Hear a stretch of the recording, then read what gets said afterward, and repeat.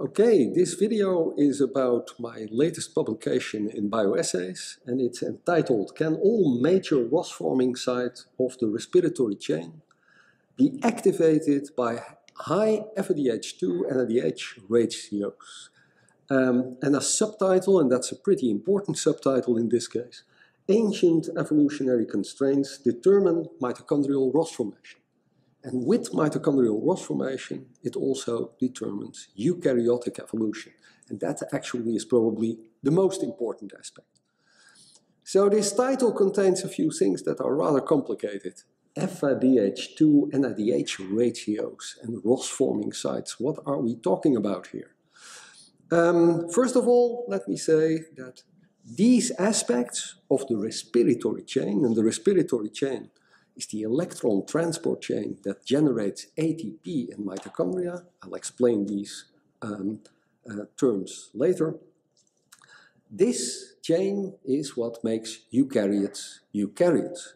Not that there is such a chain, bacteria have these chains as well, but that the chain is located inside the eukaryotic cell, and that makes all the difference.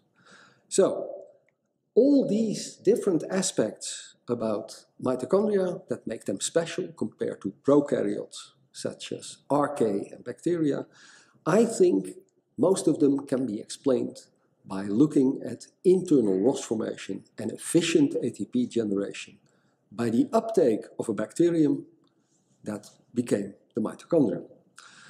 So why is mitochondrial ROS formation so important, and why does the bacterium that has been taken up make more ROS than it originally did? Because something, you could say, goes wrong as well as goes perfectly in eukaryotes.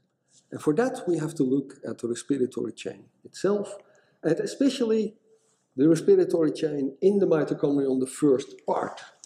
Okay, so this is the respiratory chain, and you could say it's an ATP battery. You make ATP very efficiently from food. And how do you do that? Food contains very energy-rich electrons, and these electrons you allow to travel along this respiratory chain. You can follow these brown lines. They end up at oxygen, they form water, and that's it.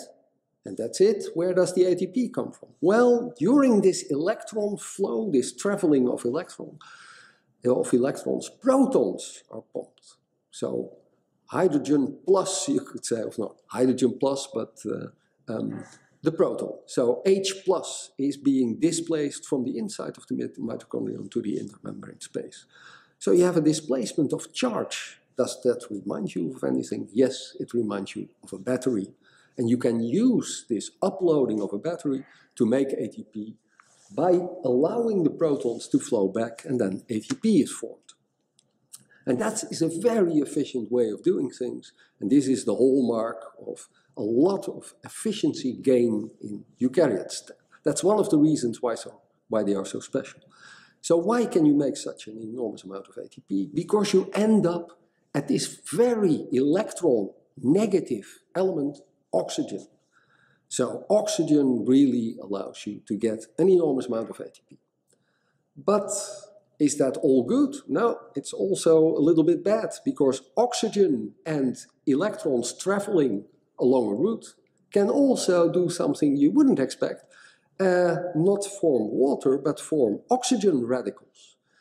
That's ROS, reactive oxygen species, and a reactive oxygen species can destroy everything. Well, you could say, let's make a perfect electron flow, then nothing can go wrong. But that's impossible for eukaryotes, because they use different food sources. And what's optimal for one, the breakdown of one, for glucose, sugar for instance, is not so optimal for the other one, if you start breaking down fatty acids. And that's shown, so here electrons end up at oxygen forming water if everything goes okay.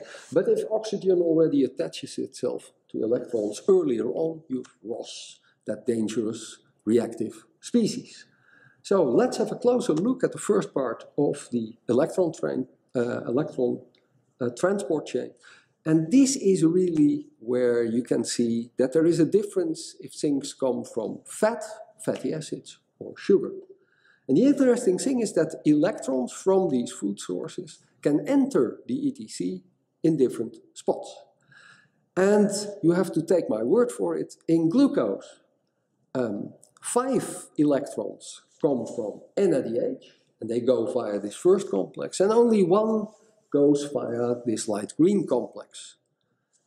So you have a ratio of 5:1, and an electron flow that you can adapt to this ratio. Now let's suppose that you start burning fatty acids. The longer the fatty acid, the more electrons enter after complex 1 via this dark green complex over here. And in that case, you have an NADH to FADH2 ratio of 2. So only 2 NADH per 1 FADH2. And that's a different kind of flow. And you can imagine, especially if the battery is loaded up, that this leads to all kinds of problems. And indeed, under these kind of circumstances, you get ROS formation, a problem. So, how can the cell solve this problem? Well, the amount of reduced ubiquinone, and that's where the electrons end up before they are used by the next complex, that reduction state is crucial. Interesting point, by the way. This whole process of ROS formation is worsened by the fact that complex 3 does something strange. It takes up electrons from QH2, making Q again, but it has a cycle in which it also gives off electrons again to Q, making QH2. Why does it do this? Because this is probably one of the oldest forms of transferring protons from the inside to the outside. The QH2 that is made into Q on top releases its protons in the intermembrane space, while the second one uses protons taken from the matrix. So this is an old-fashioned constraint that you can do nothing about. And that means that complex 3 competes with complex 1 and these other complexes for Q.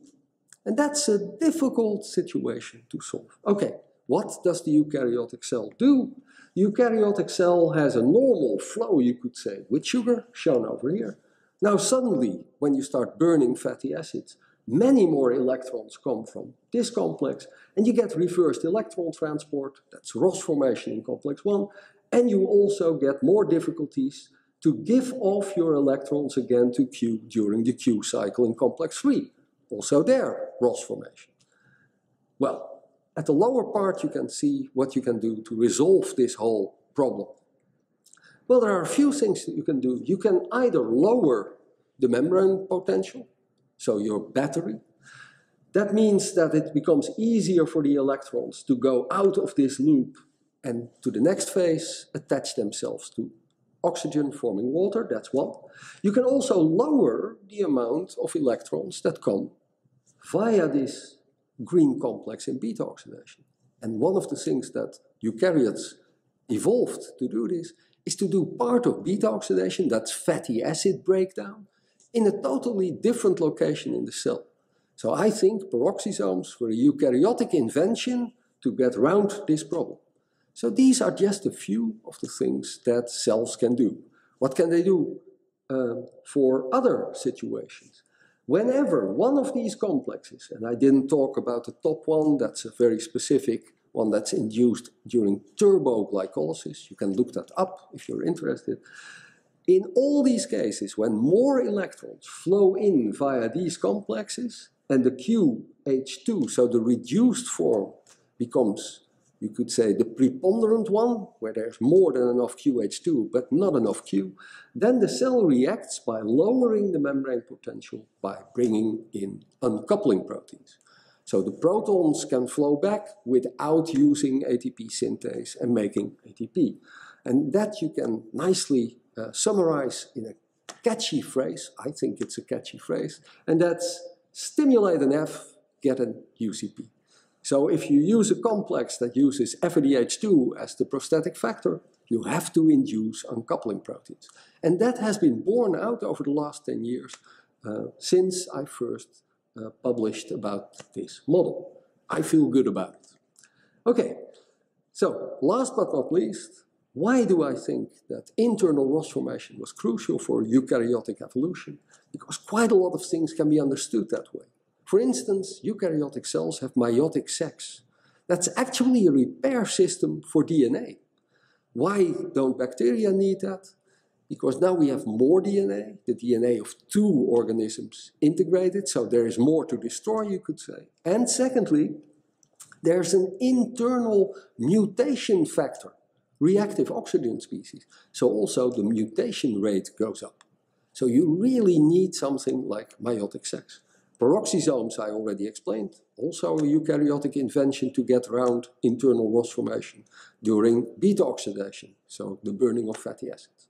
Okay, I think these are just a few nice examples that show you that eukaryotes can only be understood if you take internal ROS formation by the respiratory chain along the lines that I just sketched into account. So, this is why I think that you should read the publication and read all the other publications around the subject as well. The video by Nick Decker and myself was produced here, and we hope you didn't fall asleep, because it's complicated stuff.